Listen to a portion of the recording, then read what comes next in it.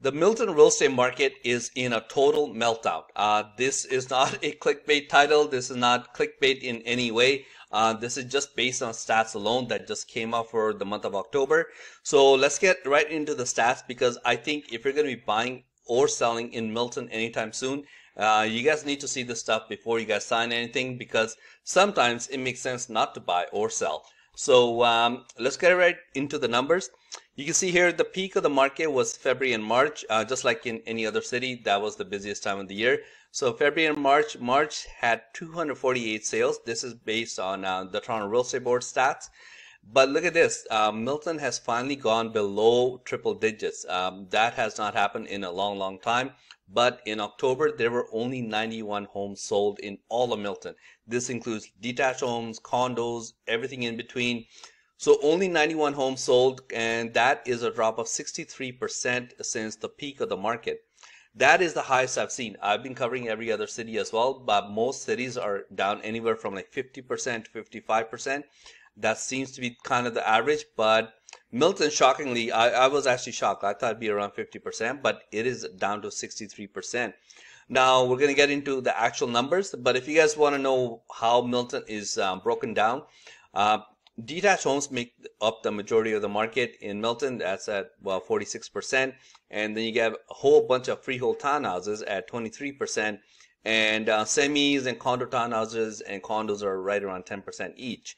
Now, let's get right into the prices, because this is what people want to see. So what I have been doing for every other city as well, I have been doing a 4-year comparison, because last 2 years have been kind of all over the place. So people want to go back a little more to see how it has fared. So, for example, in October 2019, so this is October of each year, October 2019 all the way to October 2022. So in October 2019, you could pick up a detached house for $937,000. Then it shot up all the way to 1.4 of October last year, and it has come down quite a bit, 1.26, and that is a big drop compared to last year. Pretty much every single market I'm covering has gone below last year's levels, but this is a pretty big drop. Like, this is almost like $200,000 below last year's prices. And freehold townhouses, which also make up a big majority of the market, they were at $645,000 October 2019. Last year they were selling for $956, and now they are selling for $912,000. I'm going to go month by month, like what's been happening, so you guys can get a better idea what's been happening month by month. But I want to show you guys this like a 4-year comparison, just so you can see how it has been going for the last 4 years. Now, if you guys want to see a breakdown by price, because I think that's also important, like which price range is doing well, which is not. If you guys want to see that, the busiest price range at the peak of the market, which was like February and March, even January was pretty busy. The busiest price range was $1 million to $2 million. I know that's a big price range, but I kind of threw everything in there by quite a bit, like more than 50%. Like, that was the busiest price range. But now, if you look over here, ever since like August, September, October, the busiest price range is $500,000 to $1 million. And if you look here at 2 million plus, hardly anything is selling ever since April, I would say. Very like single digits, I would say. And in October, I think there was only like 3 or 4 homes sold, $2 million above. So that is what's happening by breakdown by price range. Like right now, the busiest price range is $500,000 to $1 million. Okay, now let's get into the actual numbers, like month by month. I'm going to be covering detached homes, freehold townhouses, and condos, like condo buildings, not condo townhouses. And because they make up a pretty sizable chunk of the market, so you'll get a good idea after seeing this what's happening in Milton. So detached homes average prices. The peak of the market for detached homes average prices was in March. They were selling for 1.71, almost identical to February actually. And now they have dropped to, like I mentioned before, 1.26. That is a drop of 26% in price. These are average prices.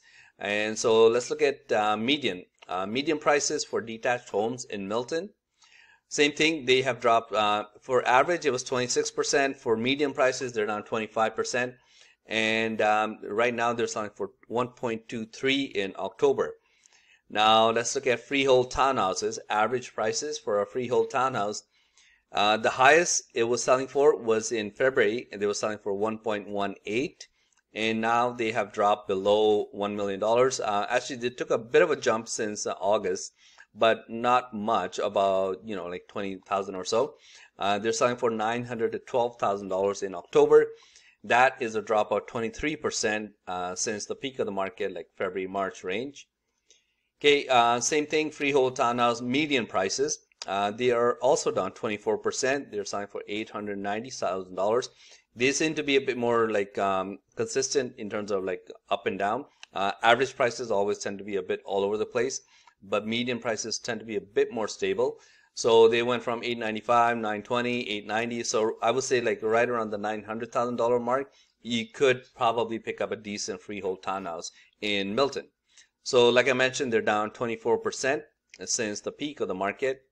Now let's look at condos average prices. Average price for a condo right now is $650,000, and that is a drop of 17% since February. If you can believe it, like the winter in pretty much every single city, winter was the busiest season, and historically winter is always the slowest season. So the market is like upside down. So they're down 17%, and that is for condos average prices.